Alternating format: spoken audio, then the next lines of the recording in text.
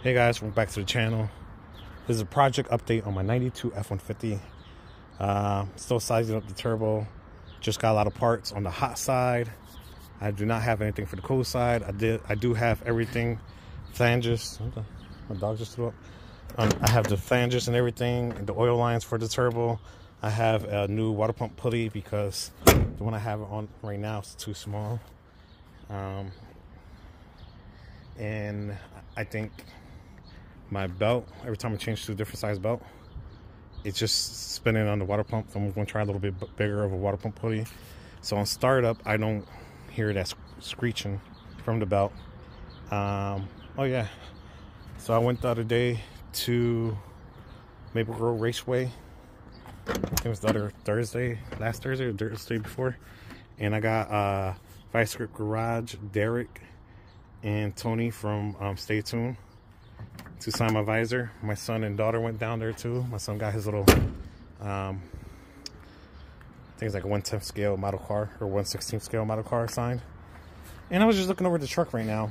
You know, I had a hole in the exhaust. I patched that up. It was like where a plug came in or something. It's like an O2 sensor bung or something. So I had to patch that up. Didn't rust through or anything. It was just something weird. Something I guess went there and just got loose, and I had to plug it back up.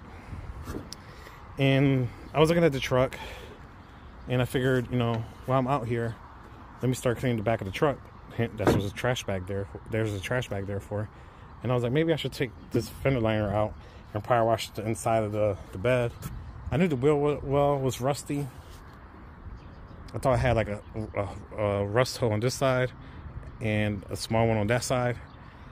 But when I went to start removing this fender liner, I have a few rust holes. That's the one I thought, that's the only one I seen from underneath.